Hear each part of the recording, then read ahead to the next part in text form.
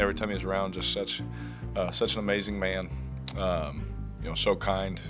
Always, you know, everyone said he was a coach. He was definitely always a coach. You know, he has such a legacy.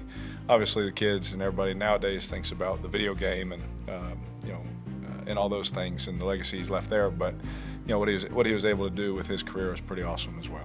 Oh man, it's been nothing short of really legendary. You know, we all grew up playing Madden, and you know, I remember my first Madden was 2002, and I played it every year until I'm actually on the game. So I mean, you hear his voice, you hear him broadcasting, you know the kind of the guru of football that he was and that he was for the organization. It's just what he's done for the game, and for most of us NFL players in this building is just, you can't even put it in words. When I think of John Madden, I think of greatness. A young coach like him coming in and leading the Raiders to their first Super Bowl, that's greatness. That's as great as it comes. What he meant as a Raider, as a coach, you know, what he meant as a broadcaster, just with his personality, with his quirky, you know, sayings. But just as a lifelong Raiders fan, I was definitely excited to talk to Coach Madden. John Madden's a wise guy. He could touch the right buttons with a lot of our players. And I guess there's a couple that he couldn't, you know, get to, and they didn't last very long. But John, if you listen to John, and you kind of, he would set you straight. He'd keep you going, straight and narrow, and a great mentor. John was good with getting motivating guys.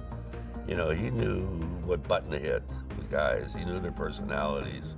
John's very intelligent, you know, and he knows guys. He knows their personality, and that was a big asset with us with John. That John knew how we were. He not as a group, but as individuals. You know, to get into like what the Madden game has become and what it is in pop culture. So for a retired player, it's just you know, icing on the cake. You know, so many kids that never saw me play, that will never see me play, you know, they know of me through the Madden football game. You know, and they don't just know the name, right? I mean, they know serious stats and things like that. So that's kind of what that been on the cover of Madden meant. Now, the All-Madden team was just like an All-Pro team, except John's picking it. John's saying, look, if I'm picking an All-Pro team, this is what it would be, and here's why. And then he spoke exactly about what his team is made up for. And he put me on that team for a few years, and he put me on the all-time team. That to me was very satisfying, you know, with John to make that.